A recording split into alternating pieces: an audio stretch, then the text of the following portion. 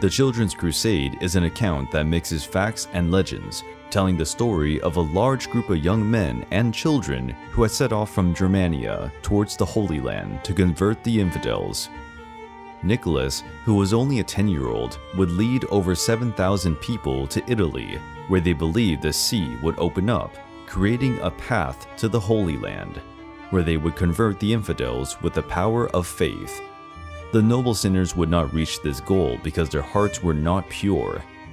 Many died or gave up continuing during the Alpine crossing, but they would reach the Italian peninsula.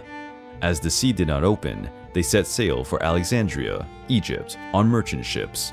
The vessels were beset by a storm, and many were shipwrecked. The young men who made it to Alexandria alive were reportedly sold into slavery by the ship's merchants.